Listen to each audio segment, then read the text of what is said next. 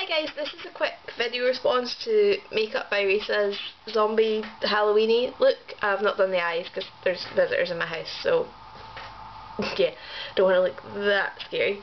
So I'm not going to talk to you how to do it because Risa's done that and she's amazing. So this is just basically alternative products because I don't have the things that she used.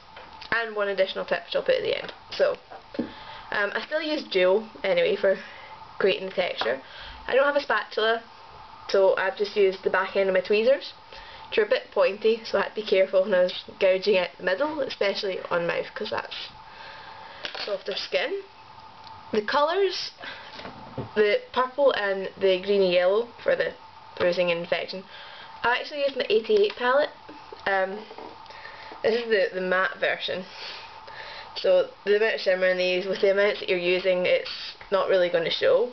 I used that dark purple there for the bruising, and this greeny colour up here for the kind of nice infected look, or for the faded bruising that you get at the side as well. So the colour wise, they've not turned out too bad, I would say. For the red, I've actually used lip liner, because it's got a waxy consistency as well, lip liner, so it would give you a good texture. And this one is just Gash by Urban Decay. It doesn't look that pink in real life now that I'm looking at my camera screen, but honestly in real life it's darker. If you've seen the Urban Decay lipsticks as well, Gash is a deep red, so you'll know what I'm on about. The last product Risa used was the gloss texture cream. Again, I don't have that, so I used Vaseline, 99p for a tub or whatever it is, so you know, splash out on that.